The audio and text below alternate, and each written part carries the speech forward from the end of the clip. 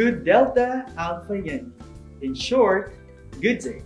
This is Menard at Miguel from Cabanatuan City Senior High School, and I am your teacher presenter for tele-turuan. In the previous lesson, you've learned about how organisms change over time. Today, I will guide you about the classification of organisms based on evolutionary relationships. For us to understand more our lesson, let me first give you the objective of this discussion. And so at the end of the lesson, you are expected to describe how the present system of classification of organisms is based on evolutionary relationships. The diversity of living organisms on Earth is truly astounding, almost overwhelming. Humans have come up with ways of organizing or classifying biological diversity throughout human history. Organisms can be classified according to any number of criteria, including overall similarities, colors, ecological functions, and so on. However, it is generally agreed that the most useful way for scientists to organize biological diversity is to group organisms according to shared evolutionary history. This way, the grouping not only results in an organized classification, it also contains and conveys information about our understanding of the evolutionary history of these groups. In scientific terms, the evolutionary history and relationship of an organism or group of organisms are called phylogeny. Phylogeny describes the relationships of an organism, such as from which species it is most closely related and which organisms it is thought to be have evolved.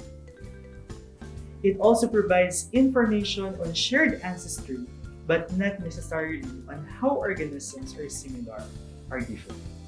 Therefore, phylogeny is a study of determining evolutionary relationships or patterns of the descent of an organism.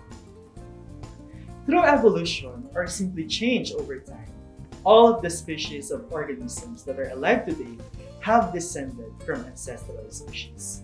The evolutionary relationships of ancestral species and their descendants can be diagrammed using branching evolutionary trees. An evolutionary tree indicates which ancestors gave rise to which descendants, just like making a family tree.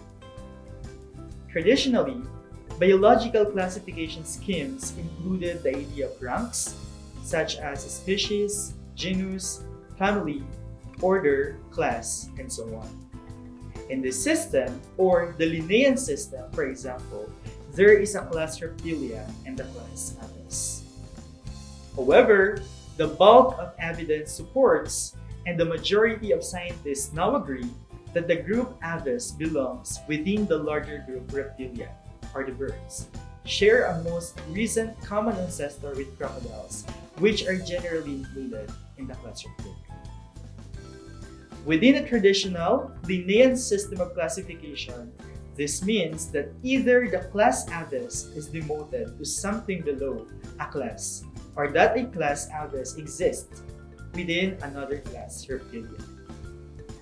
Problems such as this have prompted many scientists to propose that a system of naming and classification of biological diversity be rank-free.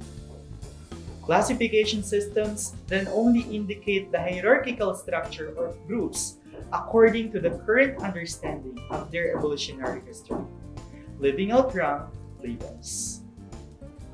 Modern classification is based on evolutionary relationships called systematic or cladistics. Cladistics is a classification based on common ancestry.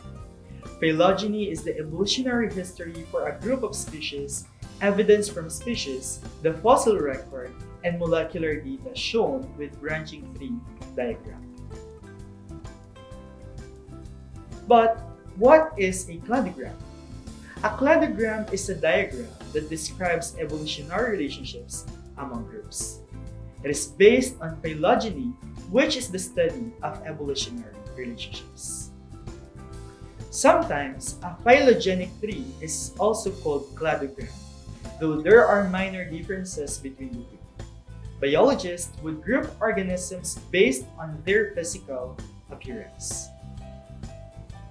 This strategy is called evolutionary classification cladistics through the advances in genetics and biochemistry.